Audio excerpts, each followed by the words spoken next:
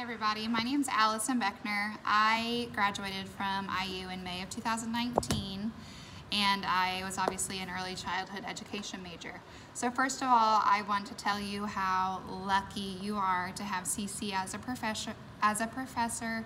Please soak in every single second of her, because once you're out of college, you are going to miss her so much. She taught me more than any of my other professors combined. She really sparked and nourished and fed me so much. Just the love of teaching and doing what's right for kids. So just take every second with her seriously and pay attention. So I just wanted to show you guys my binder. This is my early childhood pedagogy, play-based learning, everything that is at my core. There's probably an article in my binder about it. So this was actually started as a gift from me, a gift to me. I did my junior year practicum at St. Mark's Nursery School, preschool, which you guys will learn about. And it is the most magical place in the world, by the way. But my teachers, as a going away present there, started me a binder. And it just has some articles in there that we really have prepped and ready, that you have to kind of defend yourself and play-based learning and all that we know that's right for kids. It's always good to have a article or something that to have as a suit of armor, to have ready to give out to parents. This year I pulled out a lot of articles and I actually put them together in a folder along with other information for beginning of the year stuff for my parent meeting. And I kind of just went through and talked about some of the highlights, and I said, this is me at my core, and this is what your child will experience in my room and why.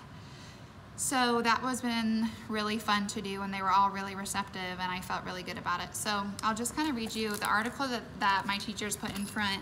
It says Wise Words from Lisa Murphy. If you don't know who that is, look her up. It says, first, get a binder. Second, type, write, scribble, draw, represent, paint, or somehow capture this. Playful learning equals school readiness and presenting the evidence. So it could be a binder, it can be an editor, it can be a photograph, a book, workshop notes, a blog post, links to playful websites, research studies, all of those kind of things can go in here. So these are just words from Lisa Murphy saying why we need this binder. So CC had us, I think it was our senior year, we made binders of all the different weeks of things. So I kind of have like binders about like Reggio Emilia, about your physical environment, about messy play, just all kinds of different tabs in here, whatever you find useful, that you find yourself really drawn to. A couple articles that I included in that parent folder I was telling you guys about. I will read you this poem. It's called Childhood. Childhood is a time for learning about the essentials, about the heavenly world and the earthly, about goodness, beauty, and truth.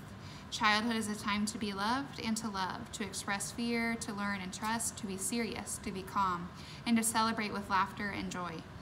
Children have the right to dream and to grow at their own pace. They have the right to make mistakes and the right to be forgiven. Children have the right to be spared violence and hunger, to have a home and protection.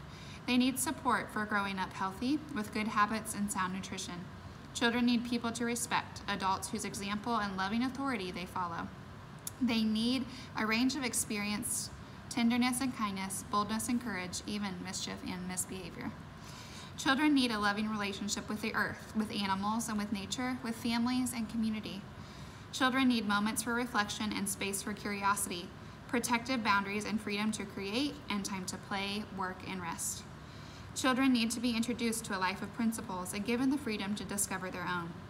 The spirit of childhood calls for protection and nurture. It is an essential part of every human being and needs to be kept alive. So that was kind of how I started that introduction about who I am. I said this poem really encapsulates it. And then I showed this little diagram. It's a teacher with her supervisor, and he's saying, why are they just playing? And all these little blurbs are saying like, I'm learning this through play, I'm learning this through play. And just different things like that. So you just need to have a binder ready to go to support who you are, especially when you're in public school. It's really going to look different how you implement play-based learning and what's best practice and developmentally appropriate. Being honest, it's not going to be 100%. It's not. It's just the way that we're set up and all the things that we have to teach and everything that's on us. It's not going to look the same as it does at St. Mark's, and that was really hard for me to accept.